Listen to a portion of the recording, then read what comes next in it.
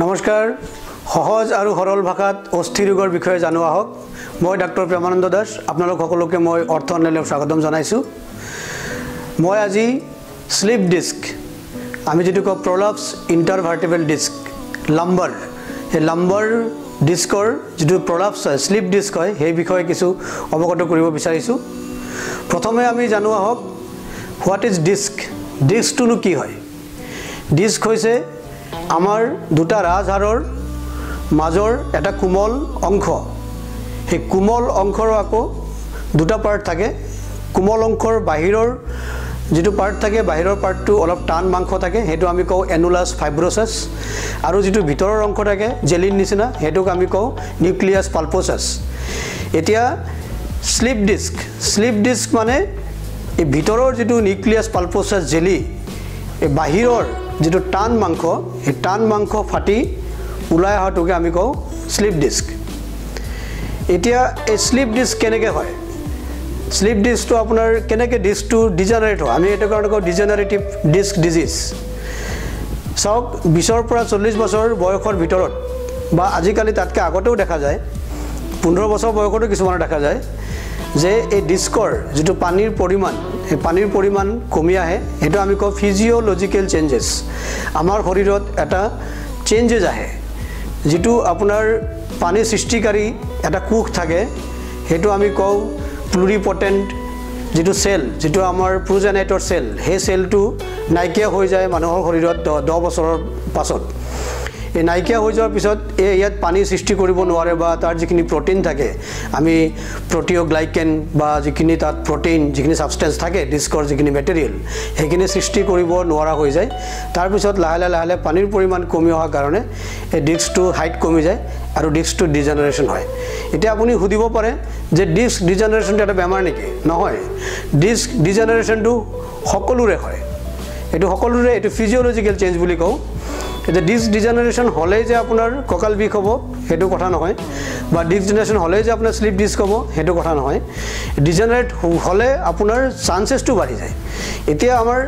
slip disc কেলে হয় slip disc কিহৰ কাৰণে হয় হেতু আমি জানো আহক স্লিপ ডিস্ক হয় সাধাৰণতে যদি আমি বেছি আগলে হাওলা কাম কৰা হয় বা আমাৰ শাৰীৰিক পৰিশ্ৰম কম কৰা হয় তেতিয়া হলে আমাৰ যেটো ফিটনেস যেটো লাম্বাৰ স্পাইন বা কঁকালৰ যেটো চাৰিওফালে যেটো আপোনাৰ সাৰাউন্ডিং মাসলস চাৰিওফালে আমাৰ যেটো এবডমিনেল যেটো ওয়েট হেতু যদি বাঢ়ি যায় এবডমিনেল যেটো আমি অবেসিটি বুলি কও যেটো মেদবহুলতা যদি আপোনাৰ চৰ্বিটো বাঢ়ি আহে যেটো মেকানিক্যাল চেঞ্জ এটা আহে হে মেকানিক্যাল চেঞ্জ লগতে আমাৰ যেটো যেহেতু আমাৰ ডিস্ক টু ডিজেনাৰেট হয় এটা বয়সত তেতিয়া হলে যদি এই বস্তুটো সমান্তৰাল ভাবে এটা যেটো ধুনিয়া স্ট্যাক কে লগোৱা থাকে এই স্ট্যাকত না থাকে তাৰ কাৰ্ভেচাৰটো যদি চেঞ্জ হৈ যায় তেতিয়া হলে স্লিপ ডিস্কৰ চান্সটো বহুত বেছি থাকে এতিয়া আপুনি মোক খুদিব পাৰে যে স্লিপ ডিস্ক হৈছে নে নাই মই কেনেকৈ গম পাম বা স্লিপ ডিস্কটো আপোনাৰ কি সিম্পটম বা কি সাইন থাকে কি আপোনাৰ উপসৰ্গ ইয়াত আপুনি দেখিব পাৰে স্লিপ ডিস্ক হলে সাধাৰণতে বহুত আগৰ পৰা অলপ কঁকাল বিষ থাকিব পাৰে তাৰ পিছত হঠাতে কঁকাল বিষটো বাঢ়ি আহে সাধাৰণতে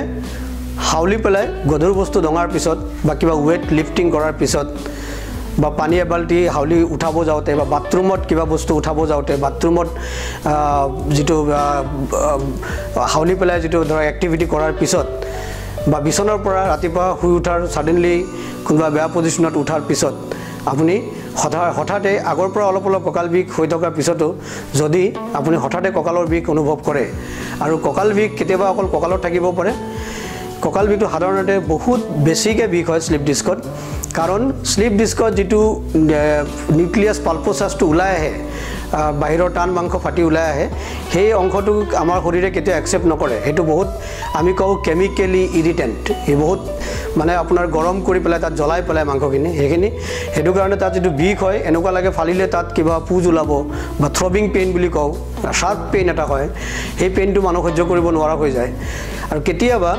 এই কঁকাল বিষৰ লগত ভৰি বিষ একেলগে হ'ব পাৰে বা কিছুমানৰ অকল ভৰি বিষ থাকিব পাৰে কঁকালৰ বিষ কম থাকিব পাৰে বা নাথাকিবও পাৰে এতিয়া কিছুমান মানুহৰ যেতিয়া অকল ভৰি বিষ লৈ আহে আমাৰ ওচৰত তেতিয়া আমি যদি এক্সামিনেশ্যন কৰি পেলাই কওঁ যে আপোনাৰ স্লিপ ডিস্ক হৈছে তেতিয়া কিছুমান মানুহক বুজাবলৈ দিগদাৰ হয় তেওঁলোকে কয় মোৰ অকল ভৰিহে বিষাইছে কঁকালটো একো নাই গতিকে কঁকালত কেনেকৈ কঁকালৰ পৰা ভৰি কেনেকৈ আহিব হয় চাওক আমাৰ ভৰিৰ যিকোনো নাৰ্ভ ভৰিৰ যিটো পেইন আমি অনুভৱ কৰোঁ ভৰিৰ প্ৰতিটো নাৰ্ভে কঁকালৰ ৰাজহাড়ৰ পৰা ওলায় L1 to S1 L1 L2 L3 L4 L5 S1 এই গোটেইকেইটা নাৰ্ভ আমাৰ ভৰিত ছাপ্লাই কৰে গোটেইকেইটা নাৰ্ভ কঁকালৰ যিটো ৰাজহাড়ৰ ফুটাইদি পাৰ হয় আৰু স্লিপ ডিস্ক হ'লে সাধাৰণতে এই ৰাজহাড়ৰ ফুটাটো যিটো আছে যিটো ফুটাইদি নাৰ্ভ ৰুট পাৰ হয় সেই নাৰ্ভ ৰুটটো চেপা খালে তেতিয়া তাৰ কণ্ডাকশ্যন প্ৰপাৰলি নহয় তেতিয়া মানুহে বিষ অনুভৱ কৰে জিনজিননি অনুভৱ কৰে বা চুলে গম নোপোৱা অনুভৱ কৰে কেতিয়াবা আমি কওঁ হাইপোস্থেচিয়া কেতিয়াবা কওঁ হাইপাৰস্থেচিয়া হাইপোস্থেচিয়া মানে চুলে কমকৈ গম পোৱা আৰু এটা হাইপাৰস্থেচিয়া মানে চুলে বেছিকৈ গম পোৱা এই দুইটা হ'ব পাৰে চুলেতো বেছিকৈ গম পাব পাৰে চুলে কমকৈ গম পাব পাৰে যে এই যদি তেনেকুৱা ধৰণৰ হয় সাধাৰণতে যদি কঁকালৰ প্ৰব্লেম আগৰ পৰা থাকে তেতিয়াহ'লে আমি এইটো স্লিপ ডিস্কৰে চিমটম বুলি কওঁ আৰু এই স্লিপ ডিস্কত সাধাৰণতে কিছুমান ৰোগী কি হয় কঁকালটো বেকা হৈ যাব পাৰে এটা সাইড ল'ব পাৰে তেতিয়া খোজ কাঢ়োতে আমি যিটো গেইট বুলি কওঁ এইটো লাম্বাৰ টিল্ট হৈ যায় এটা সাইডে কঁকালটো এনেকৈ বেকা হৈ যায় বেকা হ'লে আমি তেতিয়া ধৰিব পাৰোঁ যে মানুহজনৰ স্লিপ ডিস্ক হৈছে তো এইখিনি হৈছে স্লিপ ডিস্কৰ চিমটম আৰু সাধাৰণতে স্লিপ ডিস্কৰ পেইনটো বেছিকৈ আমি কঁকালৰ পৰা যিটো আপোনাৰ বাটক বা টিকাৰ পৰা আৰম্ভ কৰি ভৰিৰ ঠাইৰ পিছফালে বা ভৰিৰ পিছফালে বুঢ়া আঙুলিৰ ফালে বা কেয়া আঙুলিৰ ফালে যোৱা দেখা যায় সাধাৰণতে আমি কওঁ লাম্বাৰ 4-5 লাম্বাৰ 4 আৰু 5 নম্বৰ যেটো মাজৰ ডিস্ক থাকে হেতু বেছিকৈ প্ৰলাপস হোৱা দেখা যায় হেতু হলে সাধাৰণতে কঁকালৰ বিকটো কঁকালত থাকে কঁকালৰ পৰা টিকাৰ পৰা আৰম্ভ কৰি ঠাইৰ পিছফালে ভৰিৰ পিছফালৰ পৰা বুঢ়া আঙুলিলৈকে আহিব পাৰে আৰু তাৰ পিছৰ কমনেষ্ট হৈছে L5S1 যেটো হেখৰ একেবাৰে লাষ্টৰ ডিস্কটো থাকে লাম্বাৰ স্পাইনৰ হেতু হলে সাধাৰণতে বিকটো একে ধৰণৰ কঁকালৰ পৰা ঠাইৰ পৰা আৰম্ভ কৰি ভৰি হেতু ভৰি খালি আপোনাৰ বিক অনুভৱটো আপোনাৰ লেটাৰেল বৰ্ডাৰ অফ ফুট বুলি কওঁ আমি ভৰিৰ আমাৰ ভৰিৰ বাহিৰ কেয়া আঙুলিৰ ফালে বিকটো আমি দেখা যায় গতিকে এই বিখৰ যেটো ডিস্ট্ৰিবিউশন পেইনৰ যেটো ডিস্ট্ৰিবিউশন বা যেটো নিউৰলজিক্যাল ডিস্ট্ৰিবিউশন বুলি কওঁ যেটো নাৰ্ভৰ চুলে গম নোপোৱা চুলে বেছিকৈ গম পোৱা তাৰ ডিস্ট্ৰিবিউশনটো চাইও আমি কেতিয়াবা অনুমান কৰিব পাৰোঁ যেটো লাম্বাৰ 4-5 নে 5S1 আৰু আমি ক্লিনিক্যালি চালে MRI নকৰাকেও আমি ক্লিনিক্যালি পুৰা 100% কেতিয়াবা একুৰেট ডায়াগনোসিস কৰিব পৰা যায় যেটো কোনটো লেভেলত তেওঁৰ স্লিপ ডিস্ক হৈছে কিন্তু MRI বা এক্সৰেৰ সহায় আমি ল'ব লগা হয় কাৰণ MRI মতে আমি স্লিপ ডিস্কটো আমি ক্লাসিফিকেশন কৰো এতিয়া চাওক স্লিপ ডিস্কটো দুটা ধৰণৰ হ'ব পাৰে এটা আমি কওঁ কন্টেইন মানে ডিস্কটো ভিতৰতে আছে খালি ফুলি আহিছে যেটো বাহিৰৰ মাংসটো হে বাহিৰৰ মাংসটো ফুলি আহিছে তেনেকুৱা ধৰণৰ দুটা হয় আমি এটা কওঁ ডিস্ক বাল্জ মানে ফুলি আহা সেকেন্ড হৈছে ডিস্ক প্ৰট্ৰুশন মানে অকমান ফুলি আৰু বেছিকৈ ওলাই আহা কিন্তু বস্তুটো কন্টেইন এতিয়ালৈকে ডিস্কটো এই যেটো বাহিৰৰ ওয়াল যেটো টান মাংস হে টান মাংসৰ ভিতৰতে আছে আৰু এটা হৈছে নন কন্টেইনড মানে হি ফাটি ওলাই গৈছে যেটো নিউক্লিয়াছ পালপোসাছ ভিতৰৰ যেটো জেলি অংশটো বাহিৰৰ মাংসটো ফাটি ওলাই গৈছে পুৰা এটা ফাটি ওলাই যোৱাটো আমি নন কন্টেইনড বুলি কওঁ হেতু আমি কওঁ এক্সট্ৰুডেড ডিস্ক হে ডিস্কটো কমপ্লিটলি আপোনাৰ বাহিৰত ওলাই গৈছে কেতিয়াবা বহুত দূৰত পৰি গৈছে হেতু আমি কওঁ সিকুৱেষ্ট্ৰেটেড গতিকে এনেকুৱা ধৰণৰ আমি ডিস্ক প্ৰলাপস হ'ব পাৰে যদি ডিস্ক বাল্জ হয় তেতিয়া হলে সাধাৰণতে মানুহৰ অকল কঁকাল বিষ থাকে ভৰিলৈকে সাধাৰণতে যোৱা দেখা নাযায় আমি এটো কওঁ সেন্ট্ৰেল ডিস্ক প্ৰলাপস বুলি কওঁ বাল্জ বুলি কওঁ বা অকল যদি এক্সট্ৰুডেড হৈছে তেতিয়া হলে কেতিয়াবা ভৰি বিষ থাকিব পাৰে আৰু কঁকাল বিষ থাকিব পাৰে আৰু যদি কমপ্লিটলি ওলাই গৈছে তেতিয়া হলে সাধাৰণতে আপোনাৰ ভৰি বিষ কঁকাল বিষ দুইটা সদায় থাকেই বা কেতিয়াবা অকল ভৰি বিষ থাকিব পাৰে যদি আমি কওঁ সিকুৱেষ্ট্ৰেটেড কমপ্লিটলি ওলাই নাৰ্ভ অকল নাৰ্ভটো চেপা খাইছে তেতিয়া যেটো কেমিক্যালি ইৰিটেন্ট যিখিনি থাকে সেইখিনি গুটেখিনি আউট হৈ যায় লগে লগে তেতিয়া কঁকাল বিষটো কম হয় অকল এই যেটো নাৰ্ভটো হেঁচা মাৰি ধৰে সেই নাৰ্ভটো পেইন হ'ব পাৰে অকল ভৰি বিষ হ'ব পাৰে এটো আমি কওঁ যে MRI ক্লাসিফিকেশন MRI কৰি পেলাই আমি উলিয়াব পাৰোঁ যে এই ডিস্কটো কেনেকুৱা ধৰণৰ গতিকে আমি এটো ক্লিনিক্যালি মানুহ এজনক চাই পাৰ্সোনালি ব্যক্তি এজনক চাই পেলাই আমি ক'ব নোৱাৰো যে এজন মানুহৰ এটো এনেকুৱা ধৰণৰ ডিস্ক আছে গতিকে যদি কোনোবা ব্যক্তিয়ে এই স্লিপ ডিস্কত ভুগি আছে তেও জানি লোৱাটো আৱশ্যক যে এই ডিস্কটো কেনেকুৱা ধৰণৰ বা কোনটো ধৰণৰ তেওঁ ডিস্ক প্ৰলাপস হয় আৰু কেনেকুৱা কিমান দিন হৈছে সেই বস্তুটো তেওঁ জানি লোৱাটো উচিত আৰু উপযুক্ত চিকিৎসা লোৱাটো উচিত এতিয়া এই স্লিপ ডিস্ক মানে অপাৰেশ্যন নেকি নহয় 96% মানুহৰ এই স্লিপ ডিস্কত অপাৰেশ্যন নালাগে সাধাৰণ ট্ৰিটমেণ্ট কনজাৰভেটিভ ট্ৰিটমেণ্ট ৰেষ্ট বা পেইন কিলাৰ বা বিষৰ দৰৱ এইবিলাক খালি 96% মানুহৰ সম্পূৰ্ণ আৰোগ্য হোৱা দেখা যায় আৰু 4% মানুহৰে অপাৰেশ্যন লাগে এতিয়া আমি ইয়াৰ চিকিৎসানো কি কৰোঁ কি চিকিৎসা কৰা হয় চিকিৎসা প্ৰথমতে চাওক যে আপুনি বেমাৰটো বুজি লওক যে স্লিপ ডিস্ক এটা ৰাপচাৰ হৈ কিবা ডিস্ক এটা ফাটি ওলাই আহে এইটো সামান্য বেমাৰ নহয় এইটো আপোনাৰ হাত ভৰি ফ্ৰেকচাৰ বা যিকোনো দুখ পালে যেনেকুৱা আমি হেতু অংশ আমি বান্ধি দিওঁ বা প্লাষ্টাৰ কৰি দিওঁ বা তেনেকুৱা ধৰণৰে কঁকালৰ যিটো আপোনাৰ স্লিপ ডিস্ক হয় স্লিপ ডিস্ক হ'লে সদায় ৰেষ্ট ল'ব লাগে আমি কওঁ যে 3 দিন পুৰা বিছনাত শুই থাকিব লাগে 3 days এবছলিউট বেড ৰেষ্ট আৰু 45 days আপোনাৰ হাওলা কাম কৰিব নালাগে 45 days বহুত দেৰি থিয় হৈ থাকিব নালাগে 45 days বহুত দেৰি বহি থাকিব নালাগে বা দীঘলীয়া জাৰ্নি লং ট্ৰেভেলিং এইবিলাক কৰিব নালাগে কাৰণ 45 days কেলে কাৰণ যেহেতু ডিস্কটো আমি কওঁ ডিস্কটো ৰিগ্ৰেশ্যন হ'বলৈ বা ডিস্কটো হুকাবলৈ আপোনাৰ বহু দিন লাগে কেতিয়াবা এমাহতকৈ 1.5 মাহ লাগিব পাৰে সেইটো কাৰণে আমি 45 days এটা আমাৰ ষ্টাণ্ডাৰ্ড টেক্সট বুকৰ মতে 45 days এটা আইডিয়েল টাইম হয় সেইটো সময়ত আমাৰ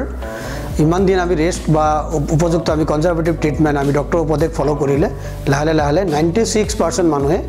এই ৰোগৰ পৰা সম্পূৰ্ণ কিয়ৰ হোৱা দেখা যায় এতিয়া এই যে 4% মানুহৰ আমি কি কৰোঁ সাধাৰণতে 4% মানুহৰ কি অপাৰেশ্যন কৰা হয় অপাৰেশ্যন কেতিয়া কৰা হয় সেইটো বহুতে জৰুৰী অপাৰেশ্যন আমি চাওক আমাৰ যদি আমি টেক্সট বুকৰ যিটো গাইডলাইন সেই মতে অপাৰেশ্যনৰ কেণ্ডিডেট কোন হয় যদি কোনোবা এজন ব্যক্তিৰ স্লিপ ডিস্ক হৈছে স্লিপ ডিস্ক হোৱাৰ লগে লগে পেচাব পায়খানা বন্ধ হৈছে বা পায়খানাৰ দ্বাৰত তেওঁ চুলে গম নোপোৱা হৈছে ভৰিৰ পতা উঠাব নোৱাৰা হৈছে আমি এইটো কওঁ যে সাডেন স্লিপ ডিস্ক আৰু সাডেন গ্ৰছ নিউৰলজিকেল ডেফিচিট মানে সাডেনলি তেওঁৰ পেচাব পায়খানা বন্ধ হৈছে বা স্পাইনেল কৰ্ড হেঁচা চেপা খাইছে বা কডা ইকুইনা বুলি কওঁ আমি সেই কডা ইকুইনা তেওঁ চেপা খাইছে বা নাৰ্ভ এটা এনেকুৱাকৈ চেপা খাইছে যিটো ভৰিৰ পেৰালাইচিছ কৰি পেলাইছে একেবাৰে ভৰি পতা উঠাব নোৱাৰা হৈছে ভৰি এংকেল জইণ্টটো পৰি গৈছে ফুট ড্ৰপ হৈছে তেতিয়াহ'লে সেইজন ব্যক্তি অতি শীঘ্ৰেই আমি কওঁ এইটো ইমাৰ্জেঞ্চি সাৰ্জাৰী কৰিব লাগে ইমাৰ্জেঞ্চি তেওঁ ডিস্কেক্টমি কৰা হয় আৰু আপুনি যদি কয় যে এই ইমাৰ্জেঞ্চিটো খুবেই কম আপুনি ক'ব গ'লে 1 লাখৰ ভিতৰত হয়তো এজনৰে লাগিব পাৰে আমি খুবেই কম পাওঁ কেতিয়াবা ধৰক আমাৰ লাইফ টাইমত এটা বা দুটা পেচেণ্ট আমি পাওঁ যে এনেকুৱা হৈছে তেওঁ কডা ইকুইনা লৈ আহিছে মানে তেওঁ পেৰালাইচিছ লৈ আহিছে পেচাব পায়খানা বন্ধ হৈ গৈছে বা ছাডেনলি তেওঁ ভৰি পতা উঠাব নোৱাৰা হৈছে গতিকে সেইজন ব্যক্তিক আমি কেতিয়াও আমি নৰখোঁ বা পেচেণ্টেও ৰখাটো উচিত নহয় সেইটো সময়ত সদায় তৎকাল ইমাৰ্জেঞ্চি এইটো সাৰ্জাৰী কৰি ঠিক কৰিব লাগে দ্বিতীয় অপাৰেশ্যনৰ কাৰণ হৈছে যদি এমাহ 1.5 মাহ 2 মাহ 3 মাহলৈকে তেওঁ বাট চালে 3 মাহলৈকে তেওঁ কোনো প্ৰগ্ৰেছ বা অলপো তেওঁ আৰোগ্য হোৱা নাই 3 মাহলৈকে তেওঁ যিটো আগতে প্ৰথম অৱস্থা যিটো তেওঁ নিউৰলজিকেল ডেফিচিট আছিলে যিমানখিনি তেওঁৰ নাৰ্ভ কণ্ডাকশ্যনৰ ডেফিচিট আছিলে লাহে লাহে বাঢ়ি গৈছে আমি কওঁ এইটোক প্ৰগ্ৰেছিভ নিউৰলজিকেল ডেফিচিট যদি লাহে লাহে তেওঁৰ এই পেৰালাইচিছটো বাঢ়ি গৈছে তেতিয়াহ'লে সেইজন ব্যক্তিও এজন অপাৰেশ্যনৰ কেণ্ডিডেট তেখেতক অপাৰেশ্যন কৰিব লাগে আৰু এজন ব্যক্তি যদি 6 মাহতকৈ বেছি হৈ গ'ল তেওঁ ৰেষ্ট লয় ভাল হয় আকৌ হয় তেনেকুৱাকৈ 6 মাহতকৈ বেছি তেওঁ কামলৈ যাব পৰা নাই তেওঁ যেহেতু মেইন আৰ্নাৰ হয় ফেমিলিৰ তেওঁ নিজে হয়তো আৰ্জে গোটেই ফেমিলিটোৰ কাৰণে তেওঁ এজন ইম্পৰ্টেণ্ট মানুহ 6 মাহতকৈ বেছি তেওঁ আৰু কোম্পানী লিভ নিদিয়ে বা য'তে চাকৰি নকৰে 6 মাহতকৈ বেছি তেওঁ ছুটি নাপায় সেইজন ব্যক্তিও বা তেওঁৰ লাইফষ্টাইল তেওঁৰ কৰ্মজীৱনত তেওঁৰ বহুত প্ৰভাৱ পৰিছে এই স্লিপ ডিস্কৰ কাৰণে সেইজন ব্যক্তিও এজন অপাৰেশ্যনৰ কেণ্ডিডেট